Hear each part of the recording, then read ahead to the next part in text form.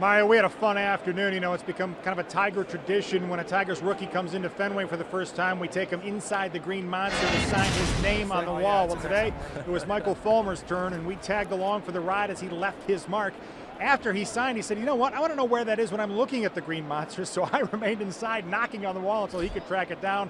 Turns out he signed his name just above the out-of-town American League scoreboard. Tomorrow, of course, he will try to deliver another signature performance as he makes his first ever career start here at Fenway.